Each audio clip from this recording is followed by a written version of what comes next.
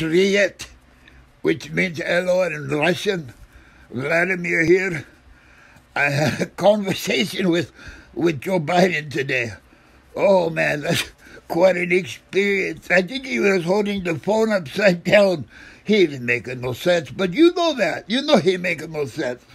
You know, he told me, Vladimir, you stay out of Ukraine. I'm telling you, stay out of Ukraine. And I asked Joe Biden, I said, who the hell do you think you are, Donald Trump? Donald Trump asked me to stay out of Ukraine. I stayed out of Ukraine because I knew he would kick my ass.